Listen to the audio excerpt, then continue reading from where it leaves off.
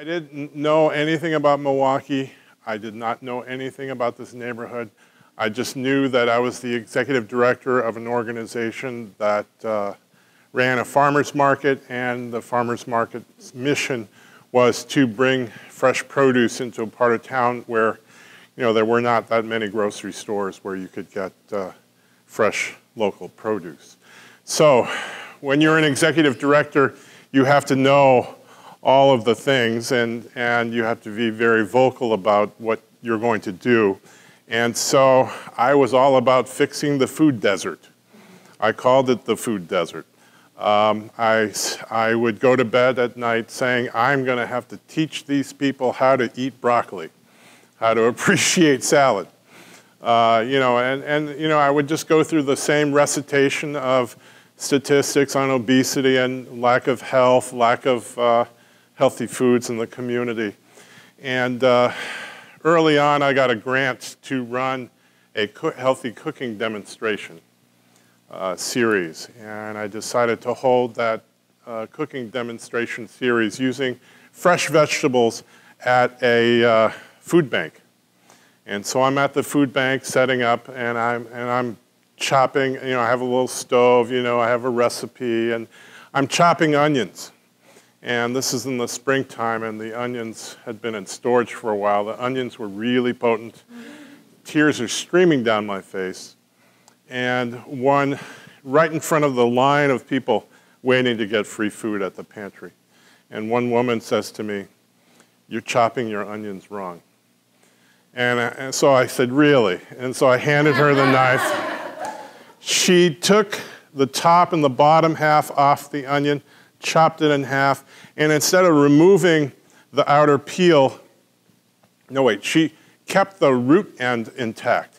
And she took the outer peel and used that as a handle. And she just went bam, bam, bam, bam, bam, bam, and diced onion. She said, "Do it this way, use the peel as a handle. If your knife is dull, you won't cut yourself, and you won't be crying so much."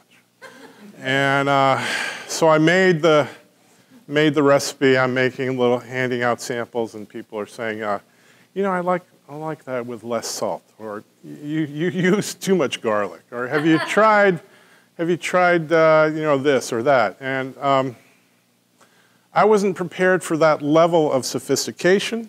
I wasn't prepared for that level of cooking knowledge. So after that, for the next week, I was thinking, okay, who was helping who in that demonstration? And so I started to ask more questions and was told that really up until the 1950s, 1960s, now if you go into a restaurant, if you're looking back, all the help is Hispanic. But up until the 60s and 70s, if you went in the back of any Milwaukee restaurant, the people who were doing the cooking were predominantly African American. And up until the Black Liberation Movement, when the idea of cooking someone else's food seemed to be kind of a quaint, not so cool job, that's when a lot of people left the restaurant industry, and that's how we got to the primarily Hispanic workforce in the restaurant that we see today. So I learned that history. And so I started poking around some in the community, and I noticed at my farmer's market there were people leaving the farmer's market every Saturday with 2 or 3 industrial-sized garbage bags full of leafy greens, collard greens, mustard greens. And I thought, they're having a party or something. But I saw this one lady, every Saturday. And she must be a caterer. But I said, "What are you doing with that?" She goes, "I'm blanching and freezing." And so I followed her home one day. I asked for permission to follow her home.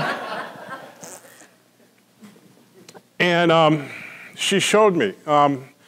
She would have some friends over.